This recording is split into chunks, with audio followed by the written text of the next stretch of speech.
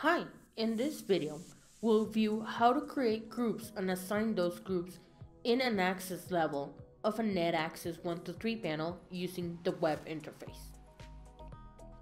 We'll begin by logging into the web interface of the NetAXS panel.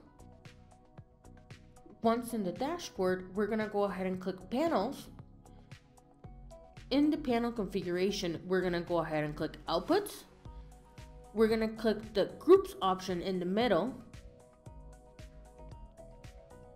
and we'll proceed to create a new group by pressing the plus sign. Here, we're going to go ahead and name this group.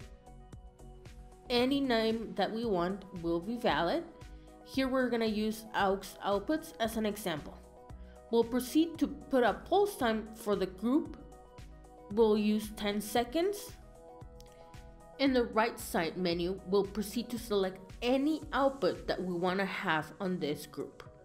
Once we have all the settings configured, go ahead and click Save.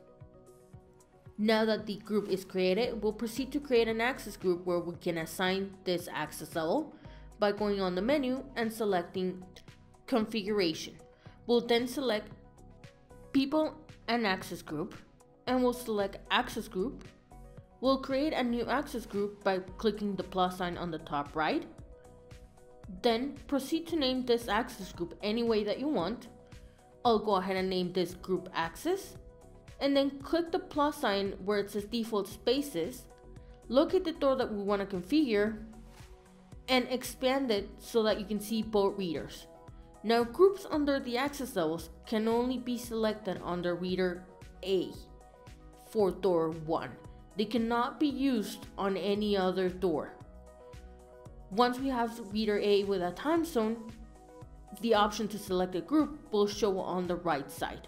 Select the group that you want and click Save. For more information and videos, please visit our webpage, mywebtech.honeywell.com.